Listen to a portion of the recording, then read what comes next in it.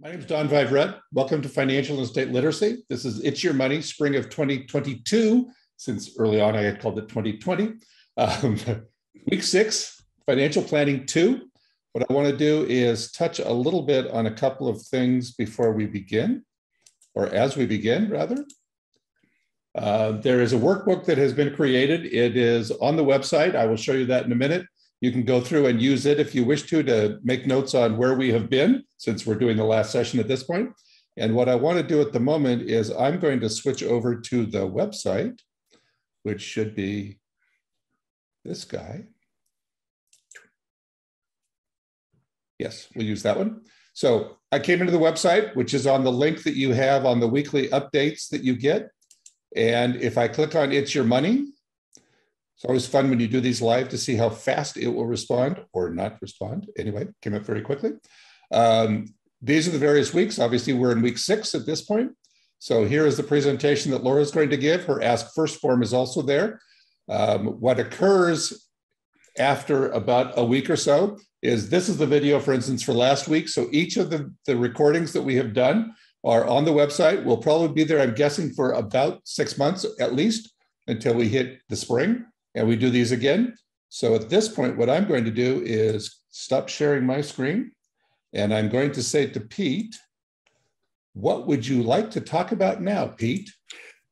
A little bit about the financial and estate literacy. Laura, why don't you come on screen? And we're going to, hello, good morning. Financial and estate literacy is all about trying to educate you about money, estate planning, and that giving is good for you, not only mentally, but also sometimes even financially. So, and Laura, I'm proud to say, was one of our earliest members of our board, and so is Don. So we're here to try to educate you and about money. And Laura is, how many years have you been in the practice of the financial services industry? And before Laura answers that question, what I'm going to do is I'm going to monitor the question and answers. So I'm going to disappear for a while, and occasionally I will come back and ask questions as we go, commentary, whatever, and answer questions along the way. And have a good one. Thank you. Thank you, Don. Want to answer that one? 40 years. 40 years. And you have credentials. And what's your credentials? I'm a certified financial planner. And what kind of practice do you hold, that you run? Talk a little bit about your practice. Yeah, so I would call our firm a multi-family office. We do a lot of different things for a small number of families. We have about 112 families, and we do financial planning, investment management. For some clients, we do tax preparation, bill pay, that sort of thing. And approximately how much do you have under management? You know, that's a great question, because I'm not looking at that, just like everybody shouldn't be looking at their accounts every day right now. Yeah. A billion-ish. A billion. Approximately $1 billion. Yeah. And how do you, and you are what they call a fiduciary? Yes. And what does that mean? Well, to us, it means that we are fee only. We don't sell any products. We always work in the best interests of our clients, as we're required to do as a fiduciary. And talk a little bit about how you charge. So typically we charge a percentage of the assets that we manage, 0.3% to 1%, depending on complexity of the situation and asset size. Sometimes we charge flat fees, once in a while, hourly fees. And you've been in the business 40 years, so this is not your first go around. Talk a little bit about your minimums and what is your average client size? So our minimum is $5 million in liquid investable assets. Typical clients have net worths of 10 to 100 million. And it's common that we work with multiple generations and wings of families. If somebody's listening right now and says, oh gosh, your net worth for your clients is just nowhere near in my own personal net worth, why is it valuable? Is the process the same for somebody who has less money than more money? And if they talk to you, can you help them out in finding an advisor? Yes, the process is definitely the same. It's really kind of interesting how much it's the same. And generally people's concerns are the same, no matter the asset level. So for sure, it's universal. And I actually spend a lot of time trying to help people find the right advisor. I was the program director at UCI of the Certified Financial Planning Program for 20 years. So I know a good number of the advisors in the area. Most of them were probably my students at some point, many of them. And we actually vet the people we don't know. If there's an advisor that someone said, you should know them, we kind of meet with them and make sure that they're truly fee only, that they don't have a secret insurance license or something like that, that they really do financial planning, have a reasonable investment process before we refer them out. And I try to match the client situation with the advisor as well. Okay, let's go to your outline and we'll get started. All right.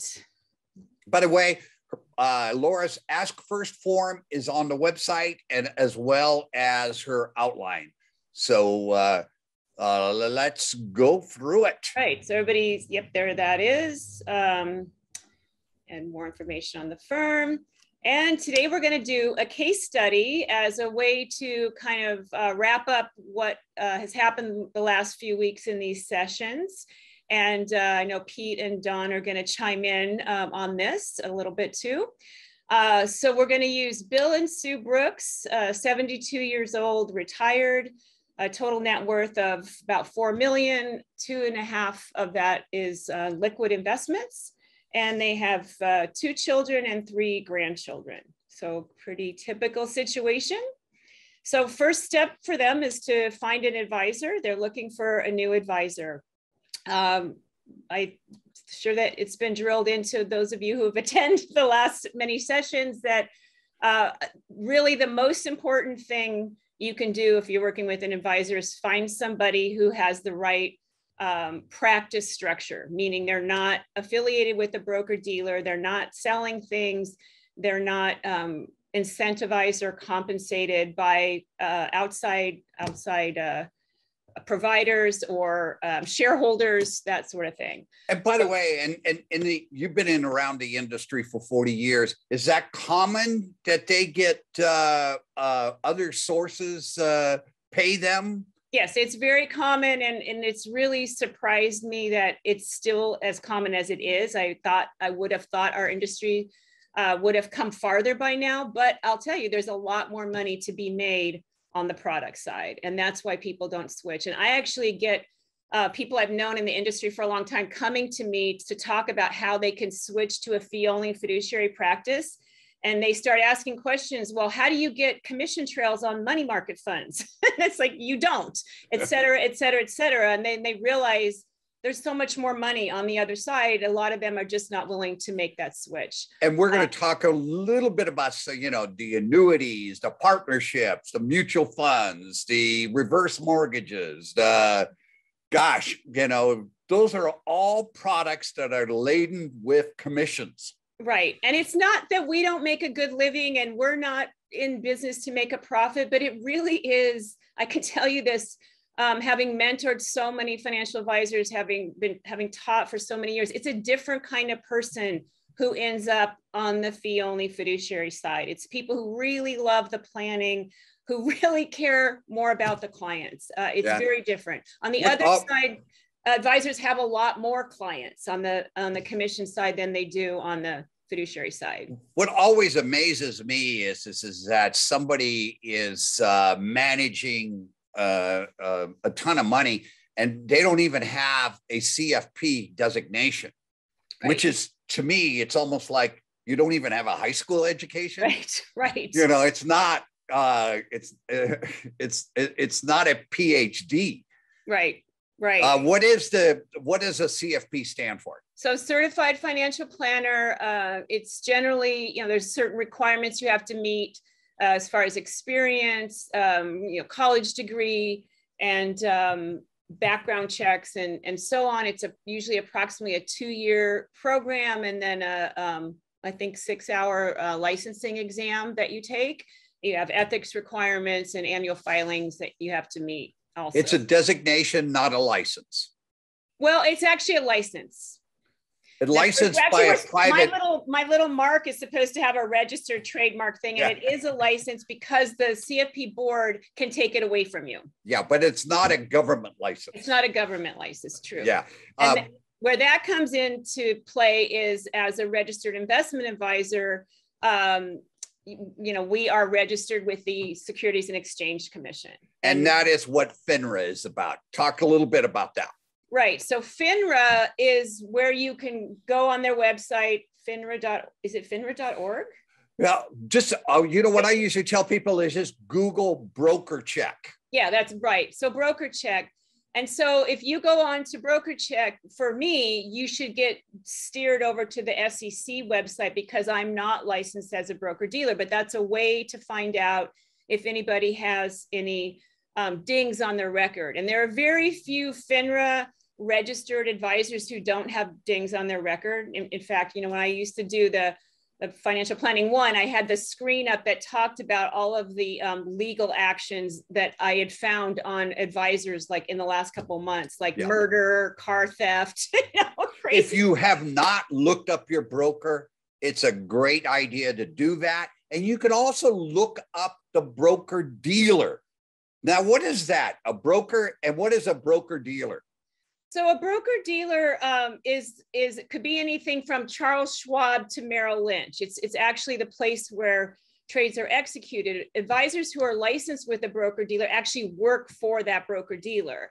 So I have to work with a broker dealer to execute trades for my clients, and we work with Charles Schwab, TD Ameritrade, but we don't work for them. We can work with any broker dealer, and I'm not beholden to them.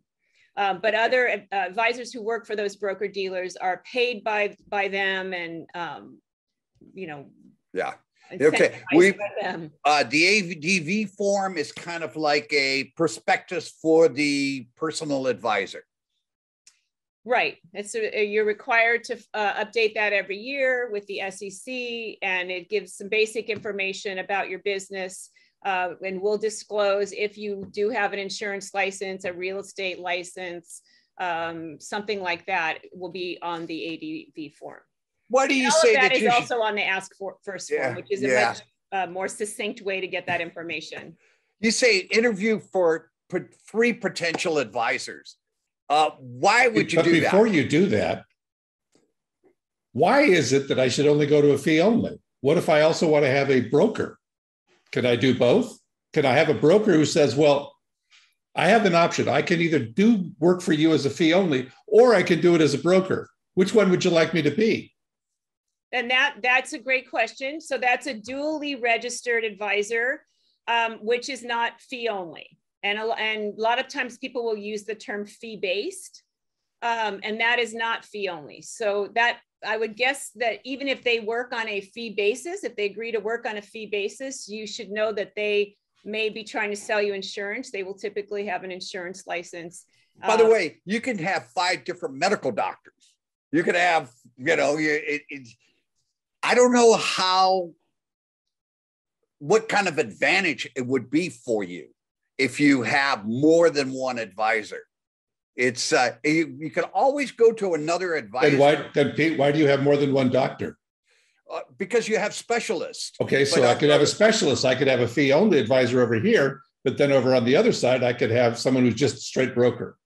So I play devil's advocate with you, Pete. I know. So CFP by nature is a generalist, and that's what's really unique about the CFP is you learn about taxes, you learn about estate planning, you learn about retirement planning, you learn about investments, you learn about insurance, you learn about cash flow management.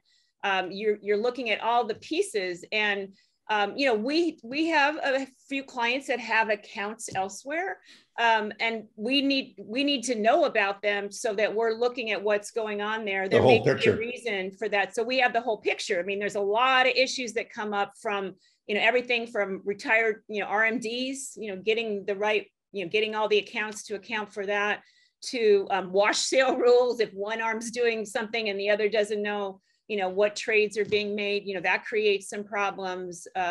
Not to mention just having your asset allocation the way it should be. So yeah, and the other thing too is, like, for instance, just the insurance area in California, the insurance agent can't, quote unquote, give you advice for an hourly fee because that's the law. Literally, you almost have to go out of state in order to find an insurance agent that will give you advice based on an hourly fee. Right. And a consumer just wouldn't know those things. Right. And Don. So why should I interview 3 people?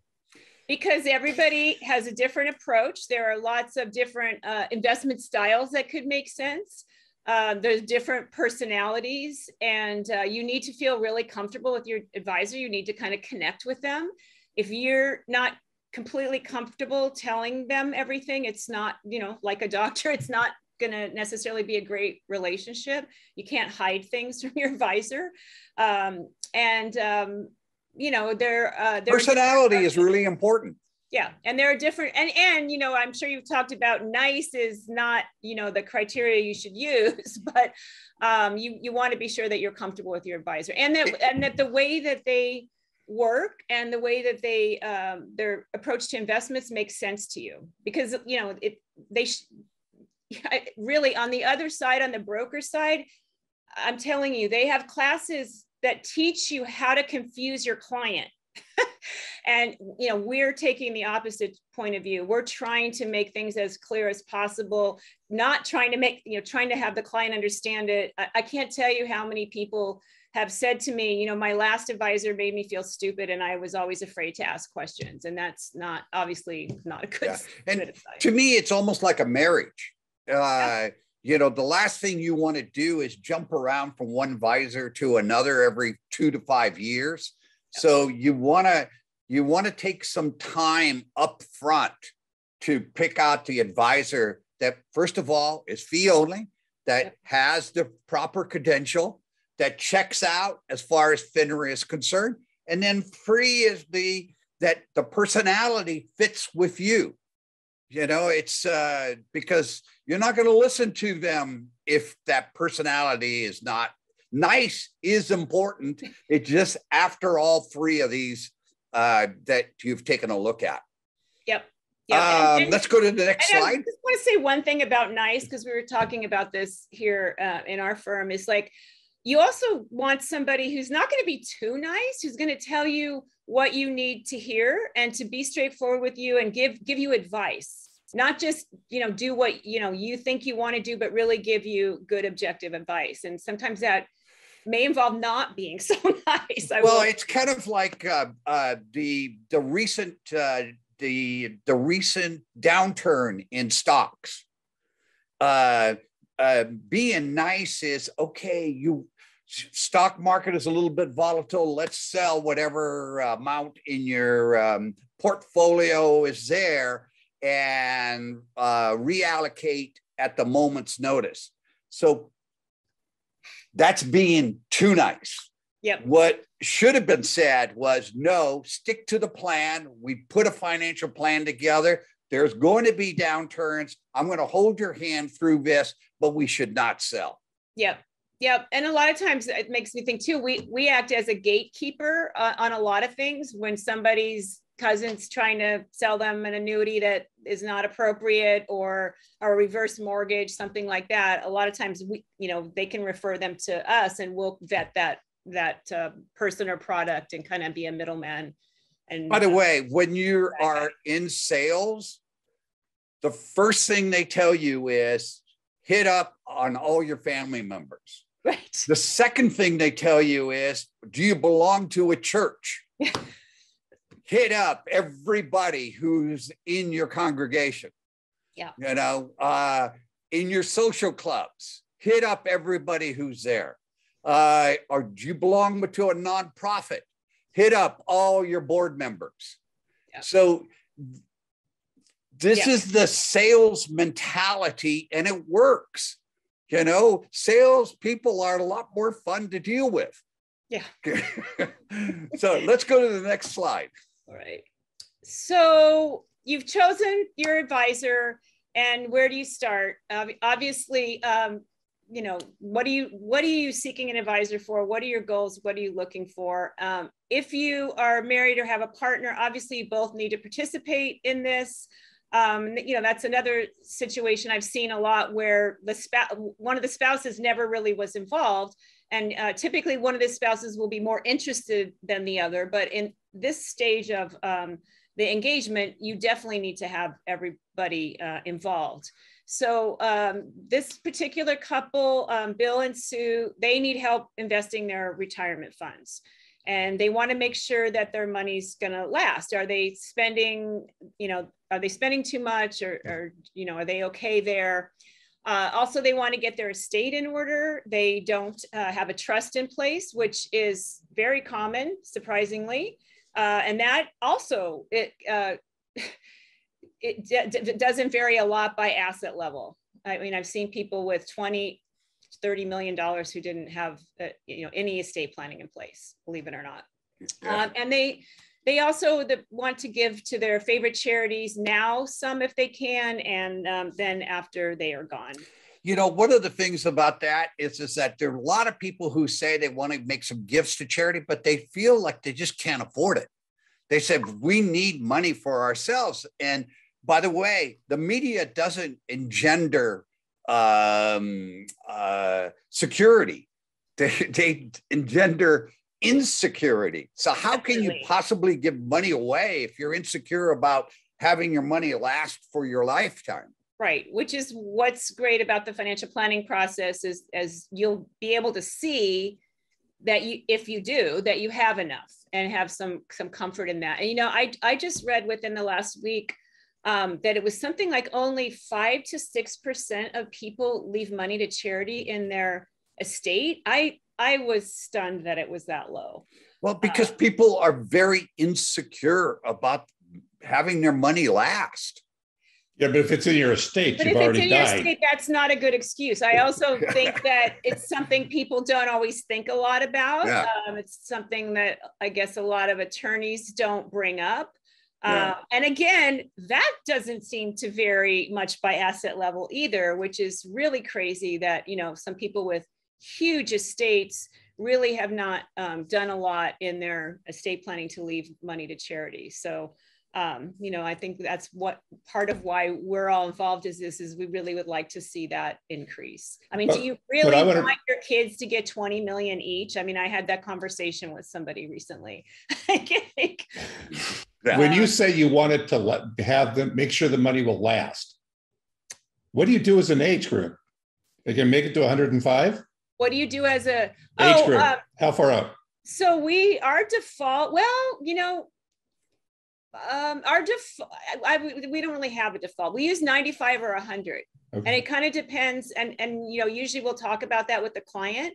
And I think usually we have to push people on that. We'll probably, you know, push it out a little farther because you can adjust that. When you do these calculations, you don't just do them once.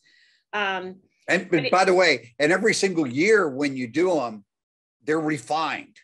You get to know a little bit more. You get to see the history. Yep. Yeah. Life happens and everything changes. That's why, you know, in the early days of financial planning, there was so much time and software time in the development of these plans that gave you these numbers. And we used to say, you know, this is kind of crazy because the client walks out the door and something changes and the numbers are all different. So, you know, this is something you need to have.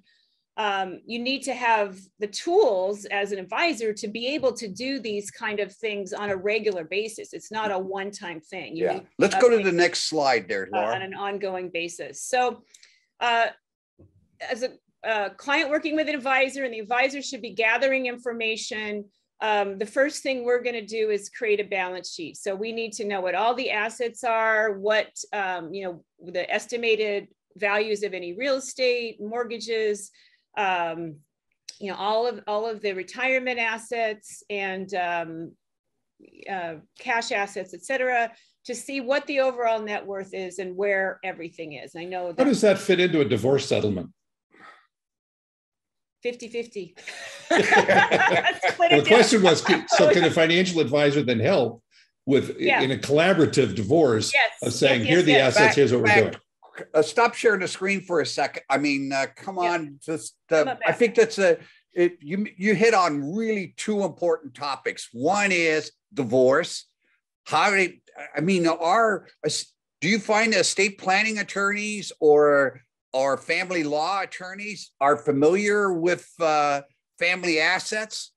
No, or the tax law? No, not at all. And there's actually a designation, a certified divorce financial analyst. People, usually CFPs who go on and get that designation, who have special training and some of the child custody arrangements and all that. But we have served many times as kind of mediators, forensic accountants, to keep clients out of getting into a really contentious situation. We had a couple of years ago, I think the year before COVID, we actually had 3 divorces, which was a whole lot given our relatively small client base. And with all of those clients, we've retained both spouses, which I think is pretty unusual. Actually, one of them we didn't really want, but I think one of the things is we were able to have them see that they all had children. It was in the family's interests for them to kind of work together separately going forward. And we were a good bridge to help them be able to do that. What I find it's pretty straightforward. I mean, it's 50-50, but not all assets are equal. Right. Oh yeah. The other thing that I see a lot of is when one of the couple members die, and then the surviving spouse is hammered by their children as to what to do. And especially it's not dangerous, but it's sad when the spouse who had control of the money for the family is the spouse that died. Right. Yeah, and we definitely get involved in a lot of those situations. I think it's helpful to have an objective, somewhat objective party involved in that, for sure. That's definitely an issue. There's no, those are the things where there is no right answer on how that's handled. But we talk through a lot of the family dynamics and the personal situations, and we've seen a lot of situations. And it's interesting because people always want to know, well, what does everybody else do in this situation? And what's normal? Normal? There's no normal anymore. Yeah. And that's where we go back to, your slide by actually looking at what is the balance sheet? How old are you? What kind of goals do you have? Yeah. Those questions need to be answered. What is your present cash flow? Yeah.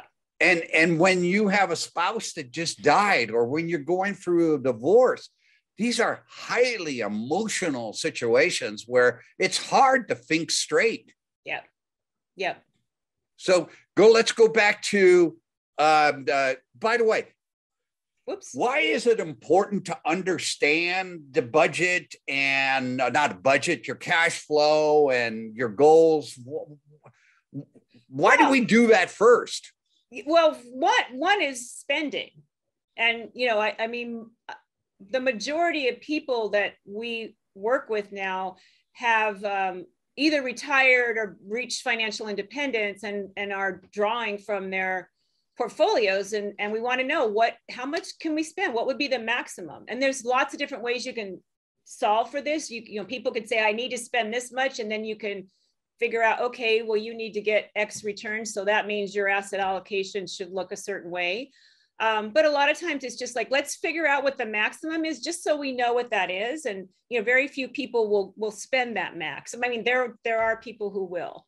And again, that needs to be adjusted. And it's not as straightforward a calculation as you would think. It's not, the software programs out there, some of the consumer ones aren't, as complete as they need to be. It makes a big difference if all your money is in IRAs. If all your money has not yet been taxed, that's very different than if your money's in taxable accounts. Let's go to the next slide. So I want to just say this particular couple, they have Social Security combined of $3,600, pension income of $1,800. So that's $64,000 plus a year that they're getting. And they want to spend $150,000. So that means they need $85,000 from their portfolio, which is about 3.4% of that 2.5 million liquid. So we'll tie that back in when we look at what their asset allocation should be. But if today my 401k is still with my prior employer, I want to be able to do something with this, but if I move that now to an IRA outside of my employer, transfer it outside of my employer, aren't I going to lose a lot of money today because of the way the market is?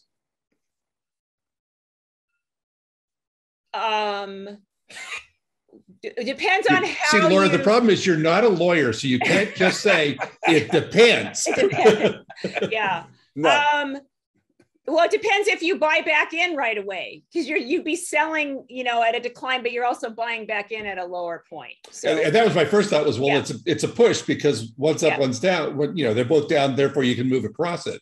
Right. Because what the issue became, the person wants to be able to give money to charity, but the employer is saying you can't take it out of your 401k. Right. So what's the option? You have a lot more flexibility in the IRA. Right. So one of the biggest issues is procrastination. So, in life in general, yes, that's true. Yeah. So there's so many excuses. The market is down. I can't move the money. Right. I haven't decided as to who gets the furniture. Therefore, I can't do the estate plan. Right. As my spouse just died, so I can't work on. I mean, there is 101. But Pete, if the market's down, shouldn't I do a Roth IRA conversion now? Possibly. That's why you need an advisor. What's the last item? Review tax return. Yeah, most things aren't irrevocable, but a few things are. Yeah. I just want to mention before we leave the slide, reviewing the tax return, super important. We do that regularly to just make sure everything's good. Another set of eyes on it. If we're not preparing that, we need to know what tax bracket people are, and we need to know what's going on. Is there a loss carry forward? Was there a property sold last year? There's a lot of opportunities for tax planning. Are CPAs good financial advisors? No. No. But people trust they're anything they're the most trusted designation in the country. Right. Well, and I would say that in general, CPAs are trustworthy. I just think that it's really kind of mind-blowing how little they know about a lot of parts of financial planning, like insurance and investments, estate planning and investments, and how they work. They understand taxes if that's the area that they're working in, or they understand audits if that's the area they're working in. It doesn't mean just because they do your tax return that they understand about money. Right. There's so many moving parts. There's so much to know, which is one of the things I love about this, because there's always new stuff to know. It's always changing. I depend on a whole team to keep up on things, and all the continuing education that we all do, and the colleagues that we call on for special situations where we don't have a lot of experience. There's a lot to know. Yeah. And most fee-only advisors, if they're truly fee-only, they're not selling insurance, and they may not know a lot about insurance, but hopefully they are connected to insurance advisors where they can refer out and get proposals and get input, and then they can be an objective eye on things. And I have the insurance review as kind of the next step. It's not necessarily the first thing we do, but in financial planning, you're kind of taught to make sure everything's protected before you look at how you invest in estate planning and everything. Make sure you have your basic insurance in place. So for this couple, definitely their Medicare supplement insurance.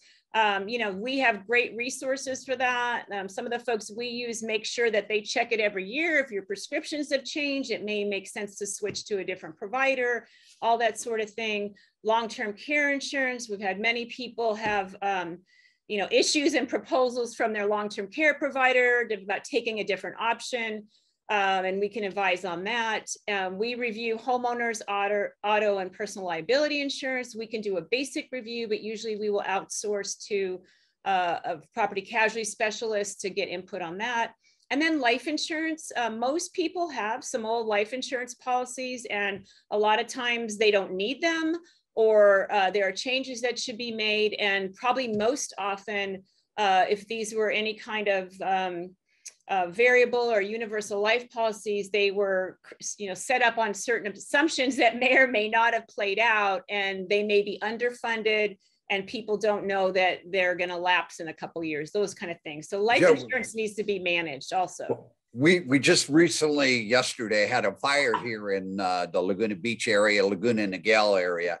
And I was talking to an property casualty insurance agent, and he said what he's seeing, because of the cost of construction and goods, that the homeowner's insurance is not up to date.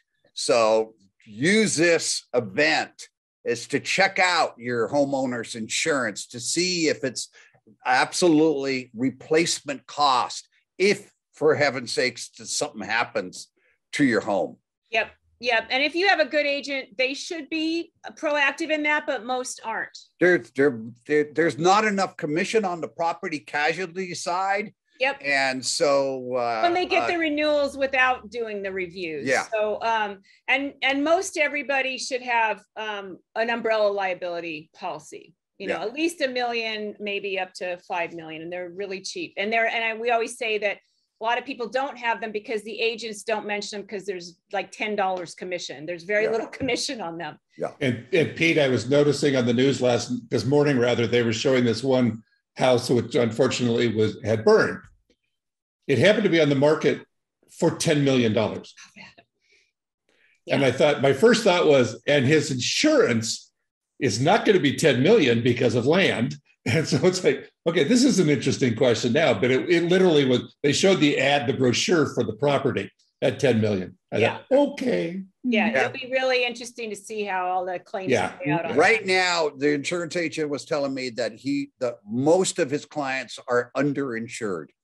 Yeah, I'm sure. Anyway, and the other thing I would say, just one more thing, we always get asked about earthquake insurance, and I have serious earthquake paranoia. Having grown up in Southern California when I was younger, and there were so many earthquakes and we're so overdue. But it depends on what area you are in. In some areas, it's relatively inexpensive. And it's cheaper now because there haven't been a lot of claims, so the premiums are lower. But in some areas, it is much higher, maybe prohibitive, but definitely something you should consider if you own a home. Tax planning. So tax planning, super important part of what we do. Actually, we were talking to somebody who came from Merrill Lynch. Actually, we were interviewing somebody who came from Merrill Lynch, which has never worked out for us before, but I was going to try one more time. And she was the financial planner on the team at this team of like 4 or 5 brokers at Merrill Lynch. And she was a CFP, and they were not allowed to do tax planning. Like, how can you be a financial planner and not be allowed to do tax planning? I mean, really, for her, she was just processing checks and maybe running a canned retirement proposal. It's like, you don't do tax. Well, the brokerage firms are very paranoid about liability. Yeah. And so if they somehow make a mistake in the tax planning area, they could be looking at a lawsuit. Well, and there's no direct money in it. There's no commission. There's it's not really built into their business model to be doing more for people. And she said, yes, they wanted us to do as little as possible for the clients. That was like the mantra at Merrill Lynch, behind the scenes. Anyway, so qualified charitable distributions have been pretty popular. When they changed the required minimum distribution to age 72, they left the QCD age at 70 and a half. That's where you can give up to $100,000 a year from your IRA directly to charities. A great tool. We have a lot of people taking advantage of that. And along that line, the other thing that we've had a lot of people doing is batching their charitable contributions. So since they They reduced the amount deduction that we can take on property taxes and state taxes to the $10,000 cap. Lots of people were not itemizing anymore. So we suggest that people batch their charitable contributions so that they get over that hump, maybe every other year, every 3 or 4 years, and then 1 year they can take that deduction. So those are the kind of planning things that we look at. That's one of the ways that we use donor advised funds. It's like give a big chunk to a donor advised fund and then dole it out to charities in the future years. Roth conversions, lots of people ask about these. There's certainly opportunities where it makes sense. We do a lot of analysis. I would say 9 out of 10 times it doesn't make sense. It's a big decision to pay taxes before you have to.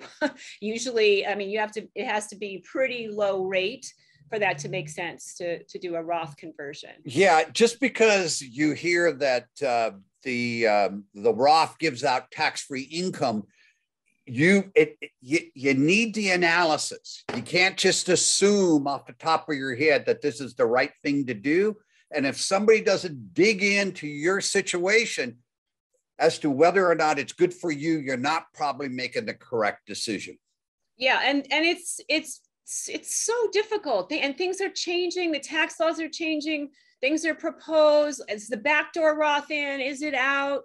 It's really, really tough to plan. I mean, you really need someone who's on top of it. Yeah.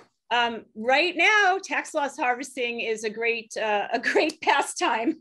There's some great opportunities to rebalance and take some tax losses in your portfolio. And we actually, it's tough for us when we have a period of the market just going straight up to be as tax efficient as we like. When we have a time like this, we're able to sell some assets and buy other assets, sell ones that have not done as well or have done well, not done as well, balance them off. I mean, there's just a lot of opportunities if you're looking at the underlying details of a portfolio. So like we're super busy doing tax loss trading right now. And would you say that a financial advisor, if they don't look at your tax return, they're not really giving you a good service? Yeah. Yeah. Yep. They have to understand if you're going to do it yourself, you need to understand your taxes. Yes. Yep.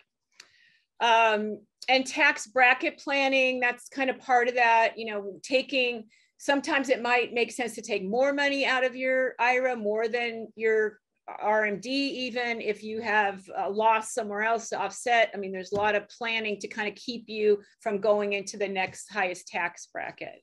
We use it a lot sometimes when we have a client that becomes in a board and care, so that all of a sudden their medical expenses exceed that 7%.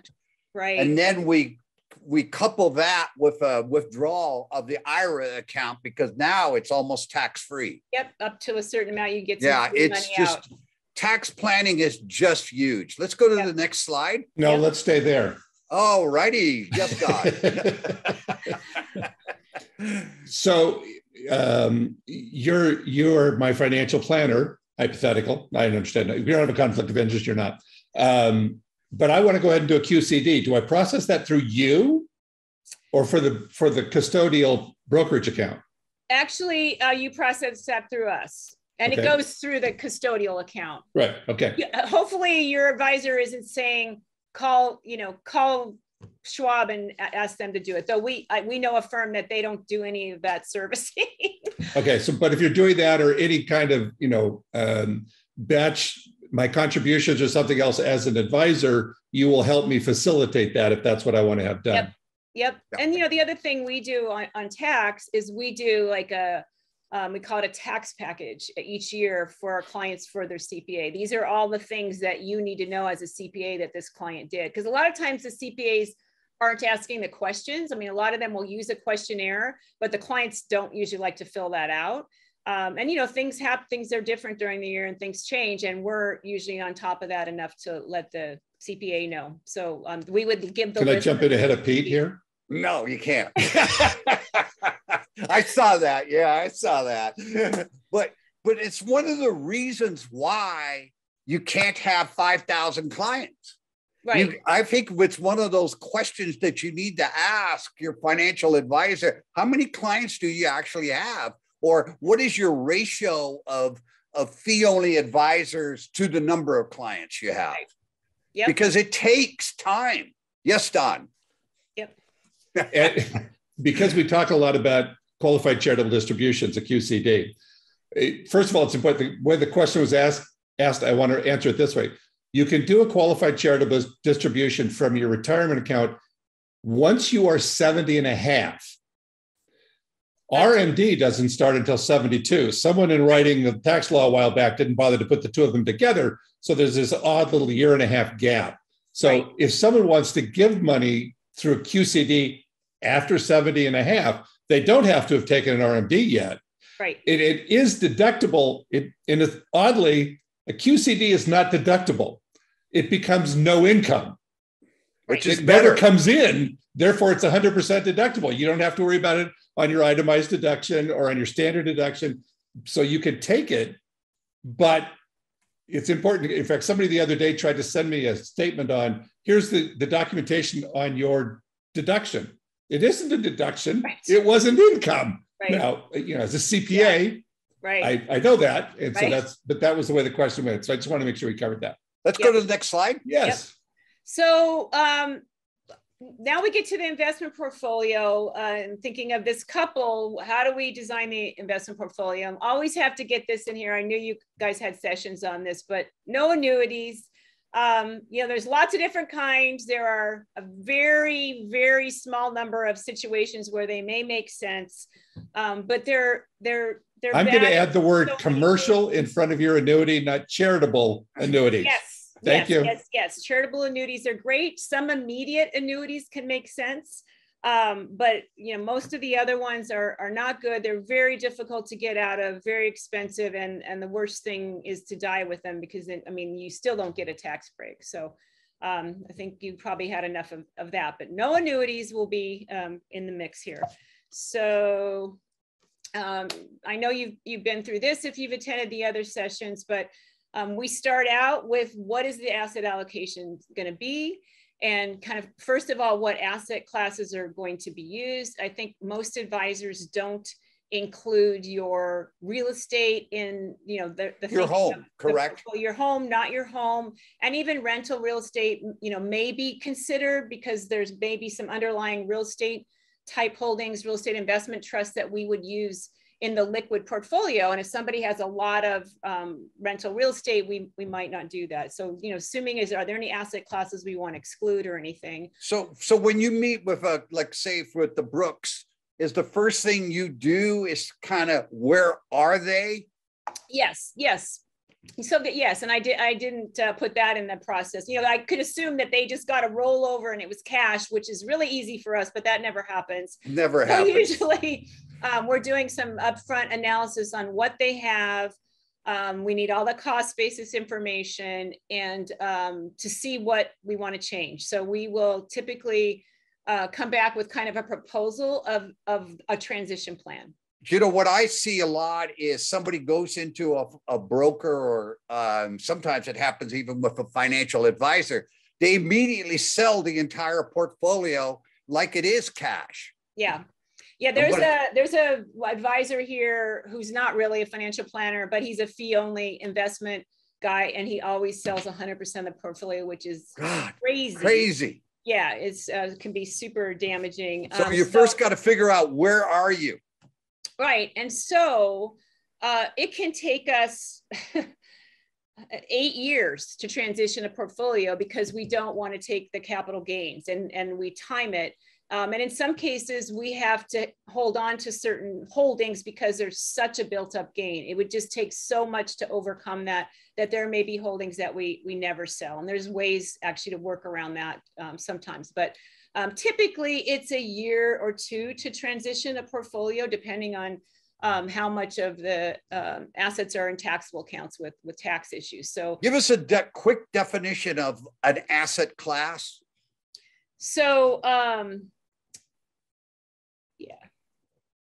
so these are asset classes. And this is kind of an example of our moderate growth portfolio that's a little more growthy than a 60-40 portfolio. It's about 65% stocks and 35% bonds. So emerging market stocks is an asset class, small cap US stocks asset class, US core bonds an asset class. Okay, with the Brooks needed 3.4% return on their investment portfolio. Right. Would this kind of which portfolio would fit for them?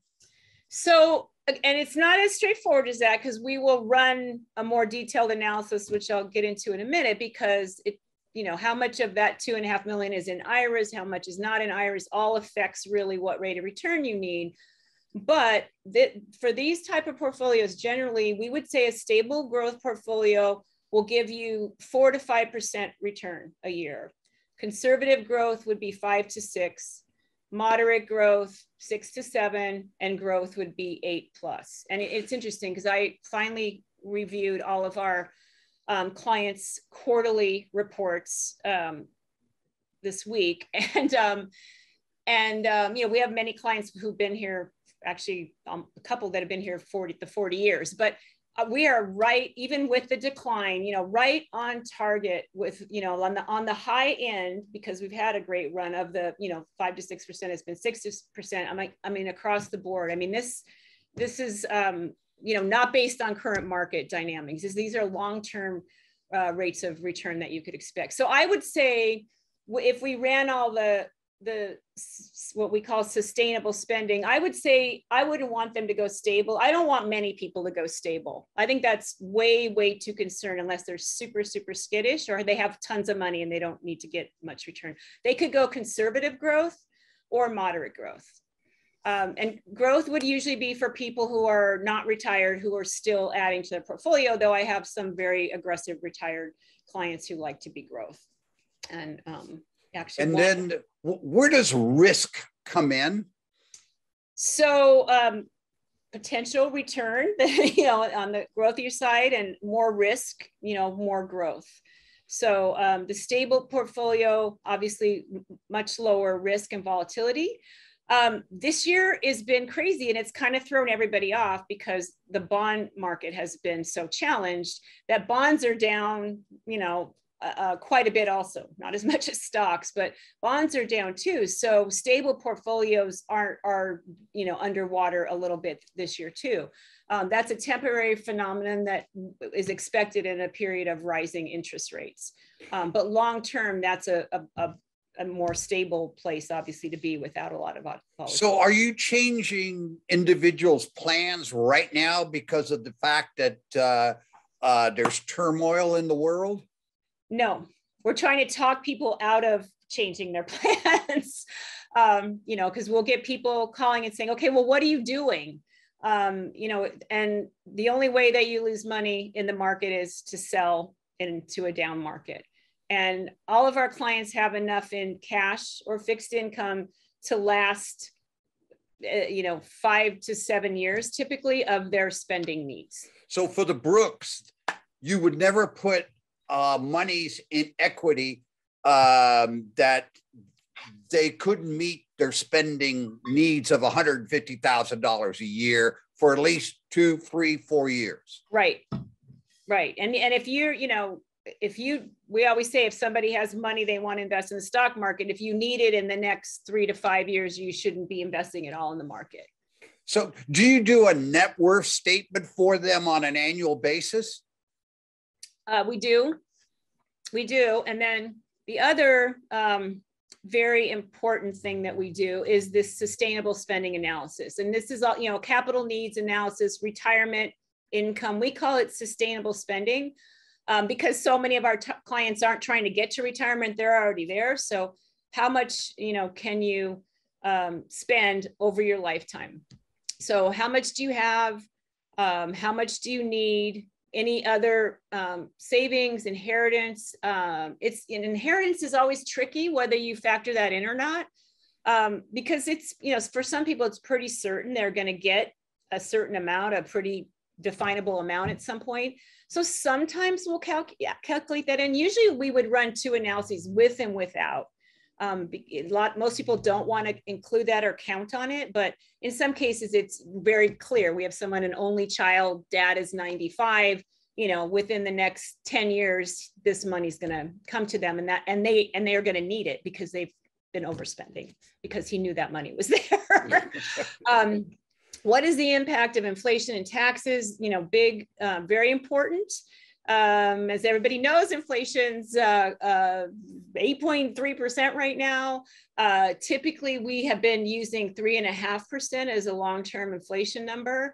We're actually going to be having a meeting about whether we should change that, because we're looking very far out.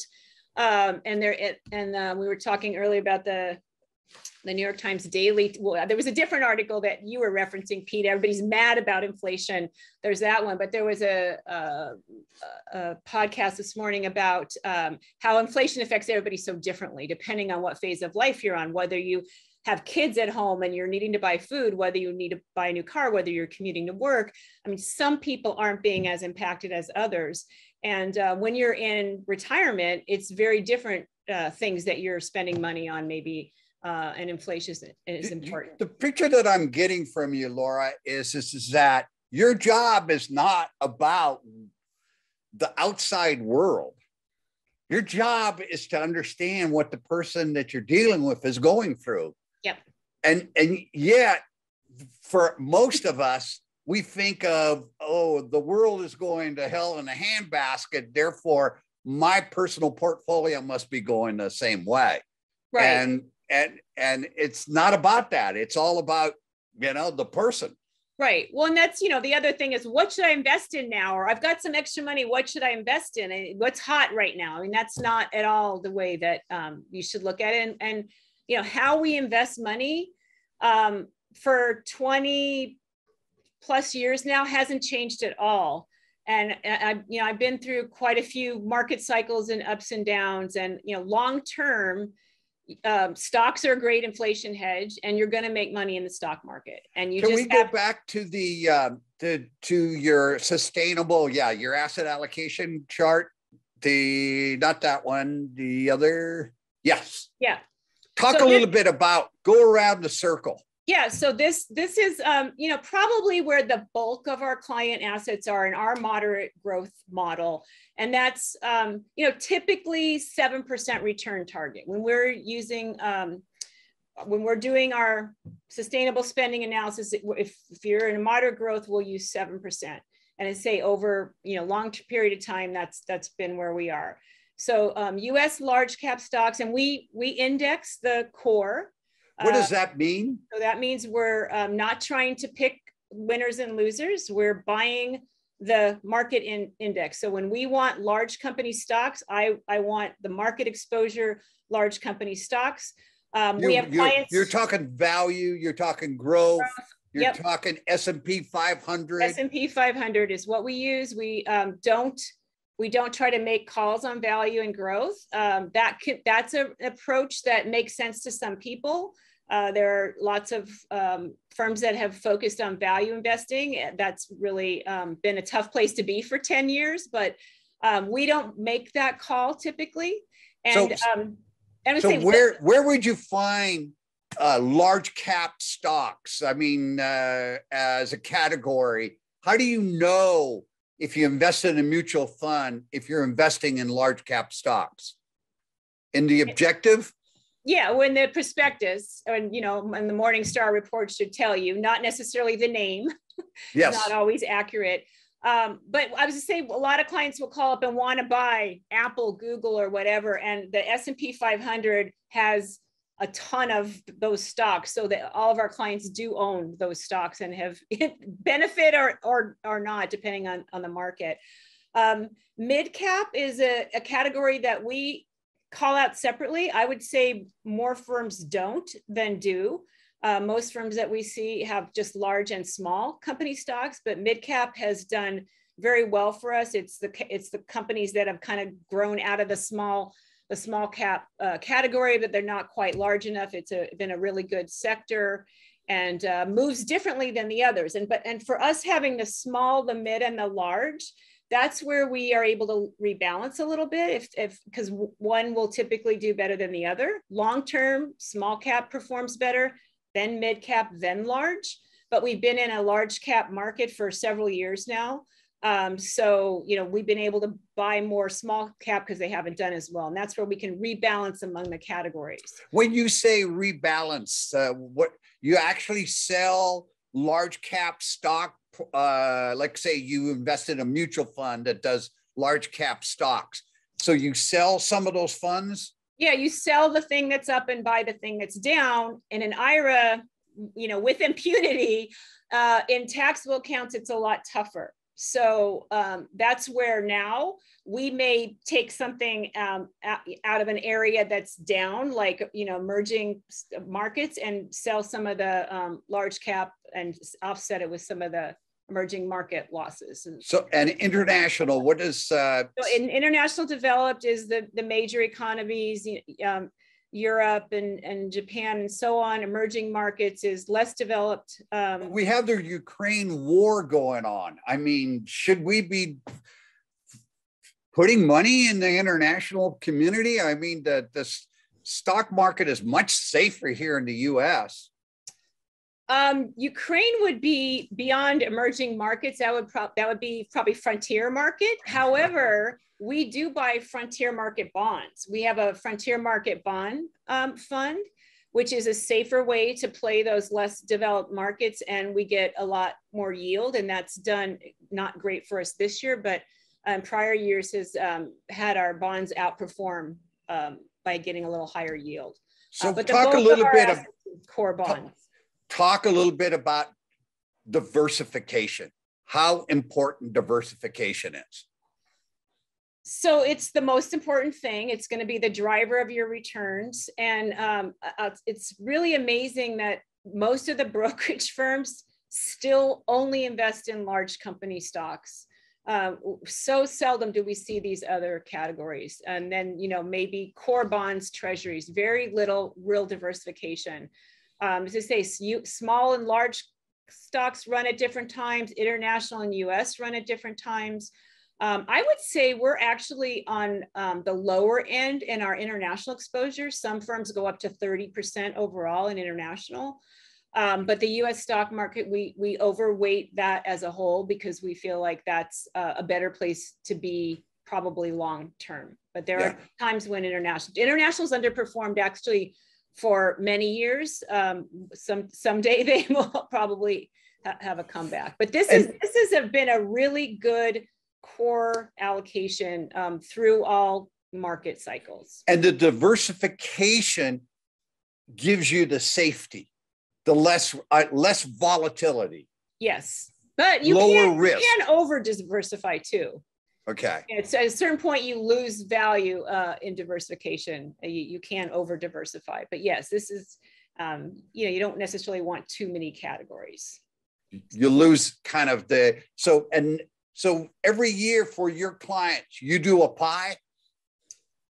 Yeah, we're always, it's on all our reports. We have the pies that we're reporting on, and we're constantly, well, people ask, well, how often are you rebalancing? How often are you looking at this? And we have lots of metrics set up in our trading software where things are triggered for us to look at, whether we should rebalance, whether we should sell some of this, buy some of that.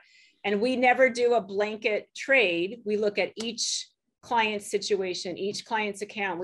That's why we need the tax return. We want to know what tax bracket they're in this year. Does it make sense to make this trade and sell this stock that has X amount of gain? And we kind of actually have a capital gains budget for each client of a certain amount of gain that we're willing to take or that we can take in a certain year.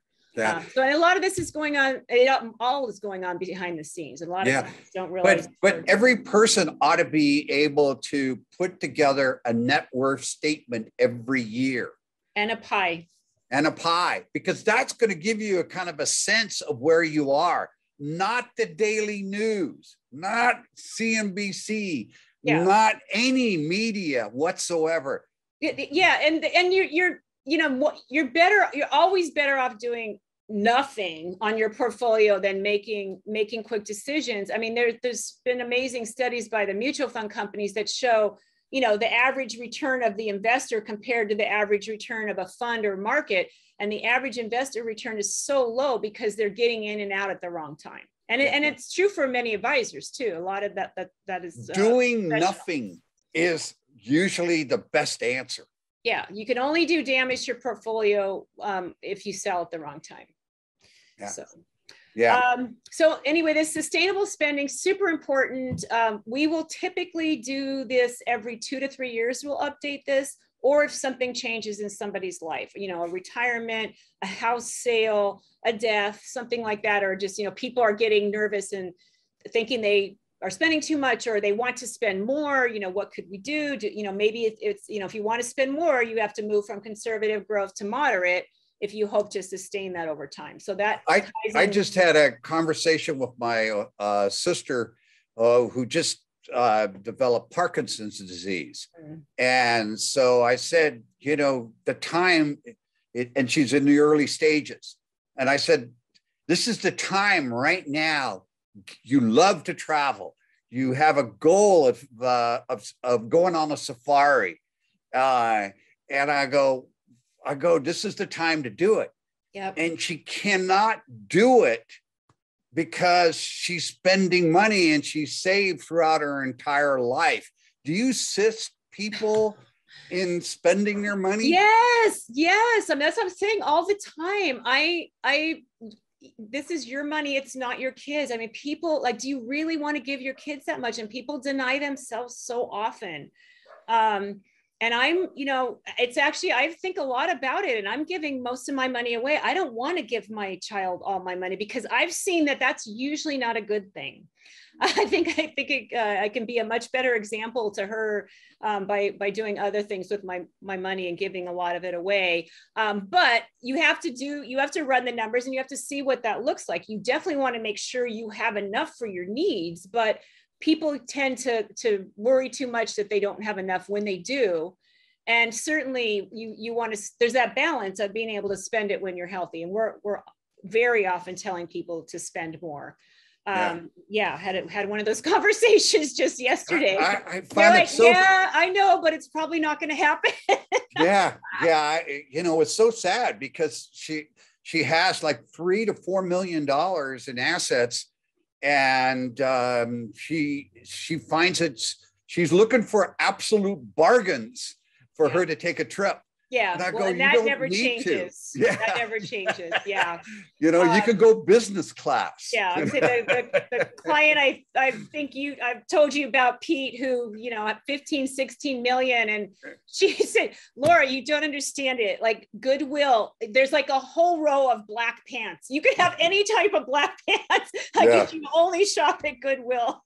Yeah. And even in your smaller estates, people live very frugally, and maybe once every 2 years you can do that dream trip that you've been thinking about, or whatever. I think it really helps to see the numbers. And, you know, we have a whole sheet that lays out all of the assumptions that we use. And it's not just this rate of return, this tax rate. It's you are going to spend, you know, this, you're going to give your kids $10,000 a year. You're going to buy a new car every 2 years. It's very detailed. And then we say, okay, and you could still spend X.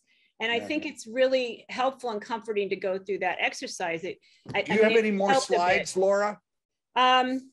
Yes. Estate planning. Well, that's a good tee up for the next series, right? Yeah, we're going to talk about that tomorrow. Right. But obviously a very important part of your overall financial planning, and your advisors should certainly make sure that you have the basics in place.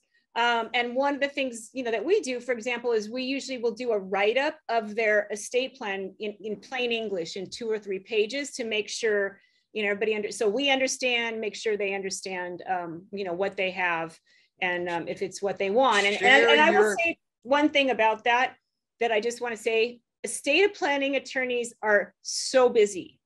None of them are giving good service right now. I mean, everybody is so behind. It's hard to get an appointment. The follow-up is not what it used to be. And I'm not maybe making a little bit of excuse for them, but I mean, I would say expect that everybody's really busy. Lots of potential changes. What I would say is what very few people do: involve your financial advisor with your estate plan. They know about your money. They know more about your family. They can assist you in developing a good estate plan. Run your estate plan by your financial advisor so that they become aware of it and they can assist you.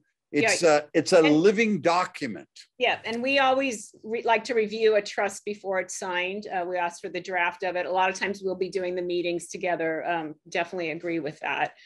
So there's a lot that you get to talk about in the next series on estate planning for sure.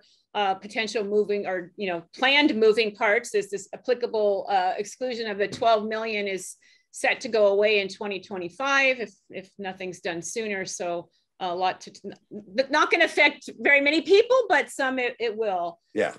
And then, the sample couple that we've used here, they had charitable gift intentions. So I think, for them, maybe donating some money from their IRAs for the QCDs is a good way to go. Establishing a donor advised fund. You could set one up for $5,000 at Schwab, I think Fidelity too. So I'm sure you'll get into that in the estate planning section, but this is something that basic estate planning documents you can change. I mean, put something in place and you can always change it later. And please leave something to charity. Whatever values you have.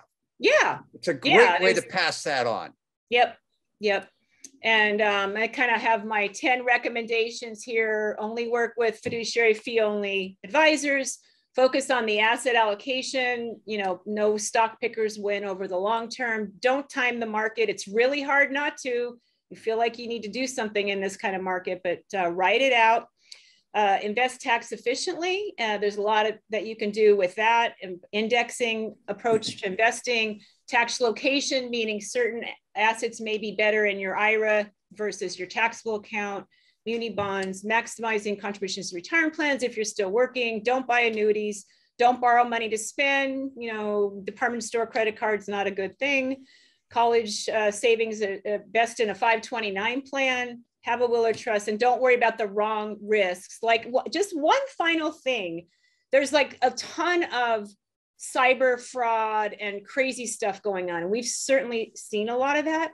But unless you do something really crazy, like we do know someone who met a guy online during COVID and he talked her into going to Wells Fargo and getting 750,000 in Bitcoin and it's gone. The FBI said, go file a case online. They wouldn't even come out.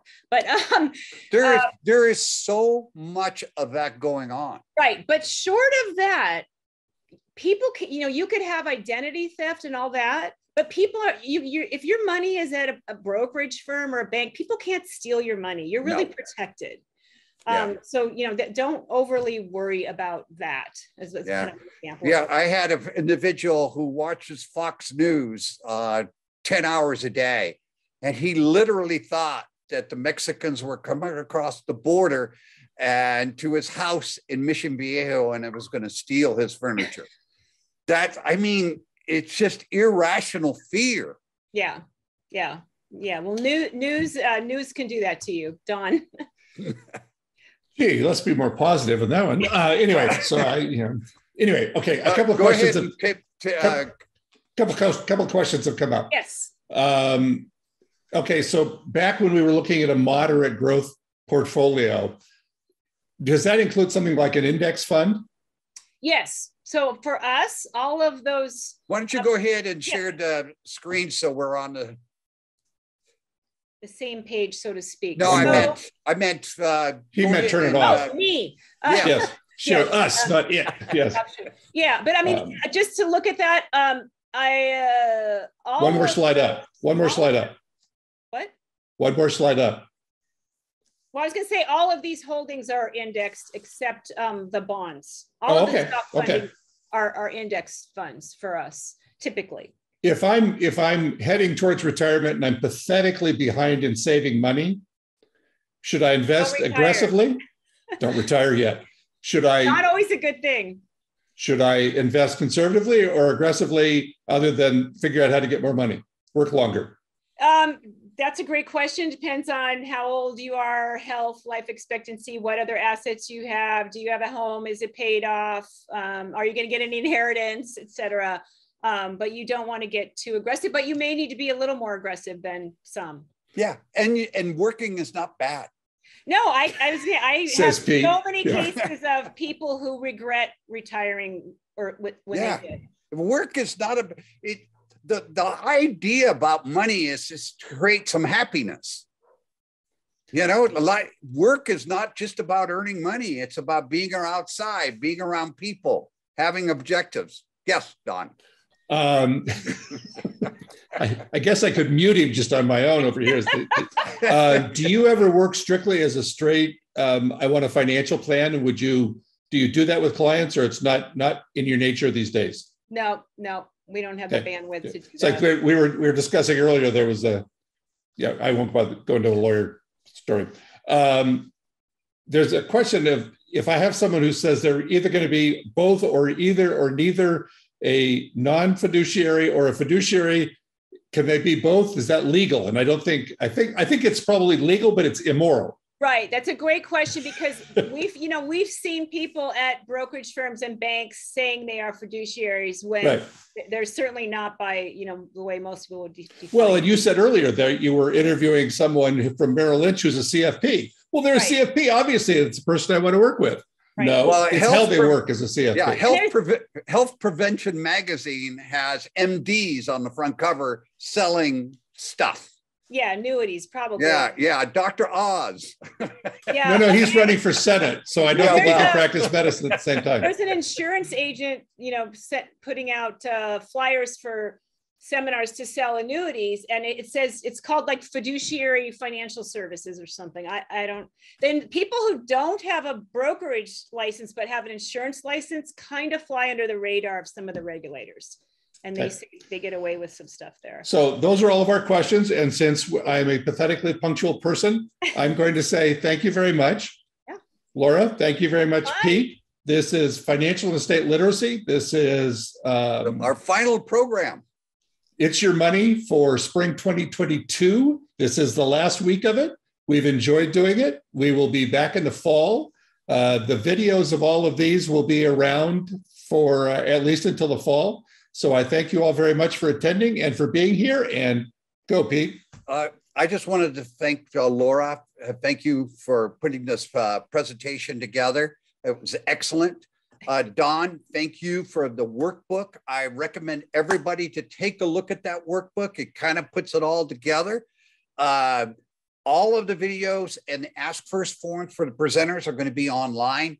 Feel free to email is probably the best if you have a question. And if you need a recommendation to an advisor, Laura, myself, there's a lot of other advisors out there that will do the same thing. And her contact information is on her Ask First forum, which is on the website and available. So we want you to be happy with your money. Be safe. And be safe. Thank you. Take care. Bye-bye. Bye all.